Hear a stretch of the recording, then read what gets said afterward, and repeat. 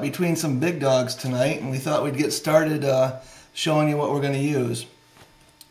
We've got the highly anticipated JETBeam RRT-3 in the lineup here with 1200 lumens of output.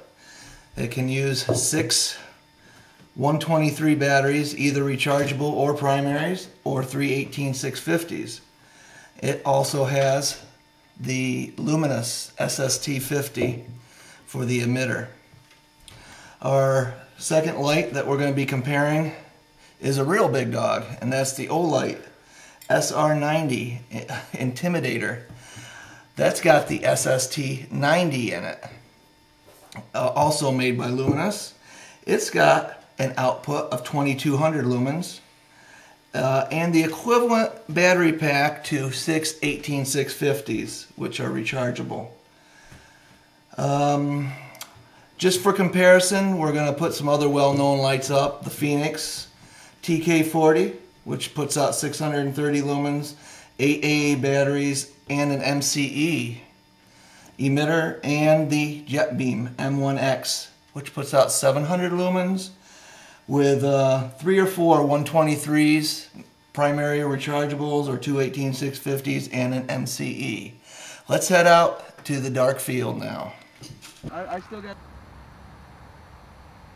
Hey, now we're out here on the soccer field for the shootout here. We're going to shoot from goalpost to goalpost. It's about 90 to 95 yards. We're going to start with the Fenix TK40.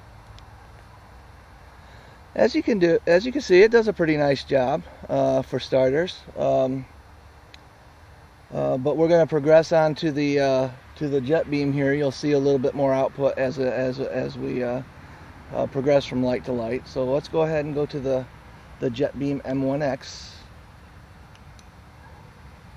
You can see that does a little bit nicer job than the TK40. And the reason for these two first is to show you what the next one here can really do. And that's the JETBeam RRT-3 with the SST50 in it. Now we have a light with much more definition here that really lights up what it's shooting at. It's got nicer throw. It lights up downfield much better than the other two. And that again is the RRT-3 made by JETBeam against first the TK40 and then the M1X.